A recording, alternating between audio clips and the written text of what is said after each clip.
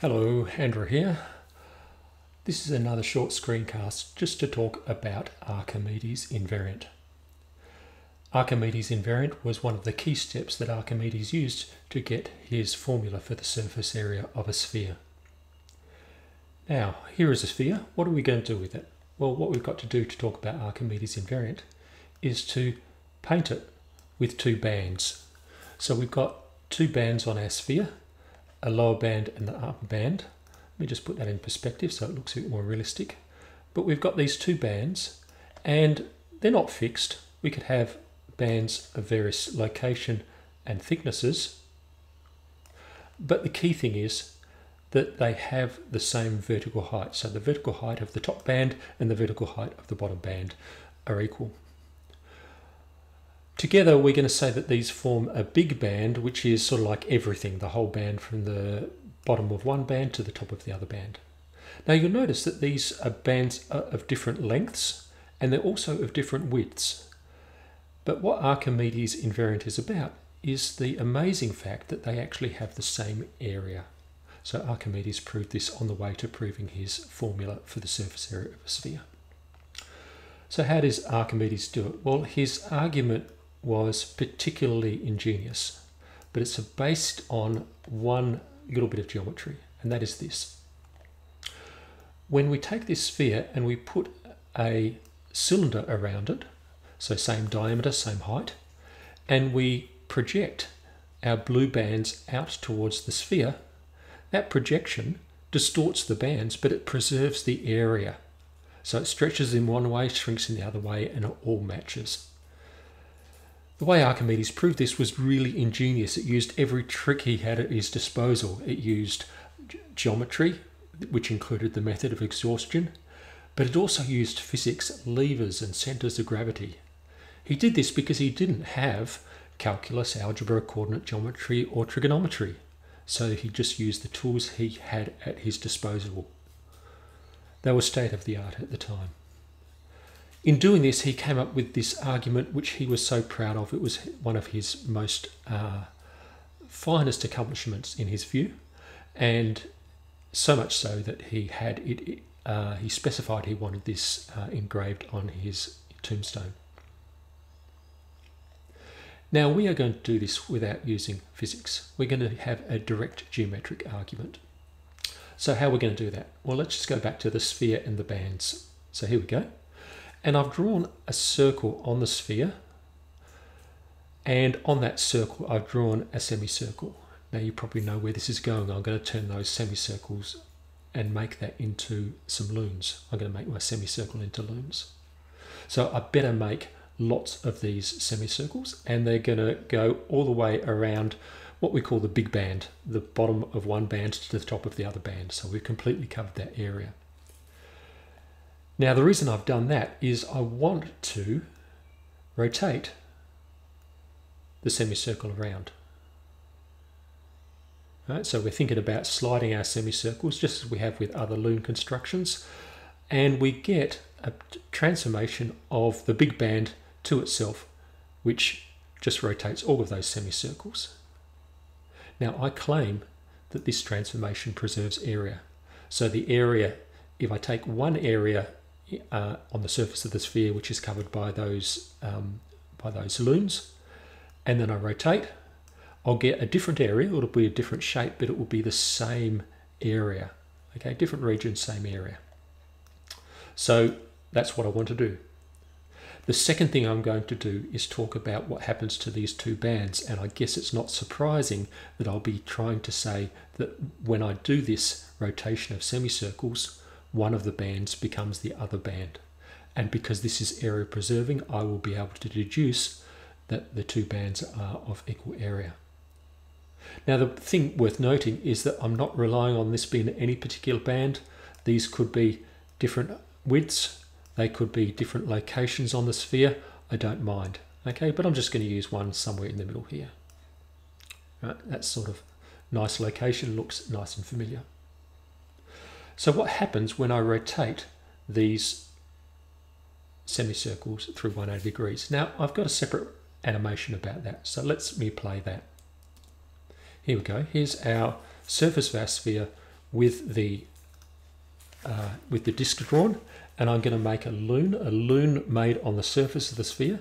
It's actually geometrically different from the lunes we saw before on the plane because of its curvature. But it has the same properties as the planar lunes in the sense that we can think of them as sliding against each other. And a shape such as this ring, we can turn it inside out just as we turned the disc in the plane into, I guess, the inside out version of the disc. So this animation is just a very similar animation to what we saw with the disc, that we could turn it inside out. What it does, it forms another band, but that band is the same as the one I started with, but the trick is I'm going to rotate it through 180 degrees. So this 180 degree rotation is the 180 degree rotation we saw of the semicircles earlier. And the key thing is, because this is made up of a large number of lunes, well, we're just rearranging them, which means we're just preserving area. And as we increase the number of lunes towards infinity, we find that we've actually got the true mapping, which just rotates all the semicircles by 180 degrees, and we can deduce that that preserves area. So this transformation, which goes from here, rotates all these around, preserves area. So that's step one. We've got our area preserving transformation. Step two, we need to look at the bands. So let's, I don't know, choose some width of the bands, some location of the bands, doesn't matter at all, right? So maybe I'll make this one maybe about that big. I'm just going to turn perspective off for this bit because the key insight, what we want to use, is a particular perspective on this arrangement. And that is that this circle here, when we look at it side on, it lies in a plane. Now that's just because when you take a sphere and you cut it with a plane, you get a circle. That's all that's going on here. So let's put the plane into this diagram. Okay, so I've put that plane in, and you notice I've also put some other points and lines in here. These are just to help us understand what's going on. So I've got the 4 white points here. All right, so 4 white points. And I've also got the center of the circle here in a sort of a green color, and also these lines in a similar color. Now, why have I done this? Well, what I want to show is that when I do this 180 degree rotation, the pale blue band here, which is in the top band, will end up in the bottom band. There's also a pale blue band in the bottom band, which ends up in the top band. Let's have a look. Rotate around, and they seem to match perfectly. And it doesn't matter my original geometry, it still seems to work. So that's a good indication that what I'm looking for is that the 180 degree rotation does indeed turn any point in the top band into a point in the bottom band and vice versa. Now, how am I going to prove this rigorously, or maybe more rigorously than just saying, hey, look, it seems to be the case?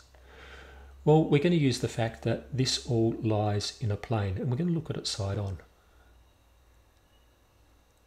Just like that. Now, I've got some points labelled here. So I've got this point, this point, this point, and this point. Now, because the top band is the same height as the bottom band, the distance from the point at the bottom to the first point, I guess the lower middle point, is the same as the distance from the top to the upper middle point. That's just because we've slanted them the same amount. If you like, you can find some congruent triangles to convince yourself of that, but I'm just going to take it as a fairly direct geometric fact. So when we go back to look at it straight on, what we see is that distance from this point to this point is the same as the distance from this point to this point.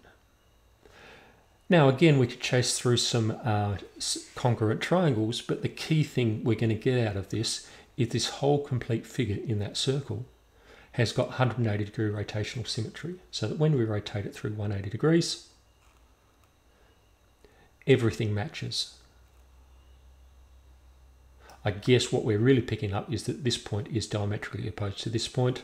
You could even say that we've got a rectangle here through the 4 white points. There are many ways you could get that. But essentially it relies on the fact that the distance from this bottom point to this point here and the distance from this top point to this point here, they're equal distances. Which is great. It shows that when we rotate this through 180 degrees, it maps the top band to the bottom band and the bottom band to the top band. So our area preserving transformation, which does that for every semicircle all at once,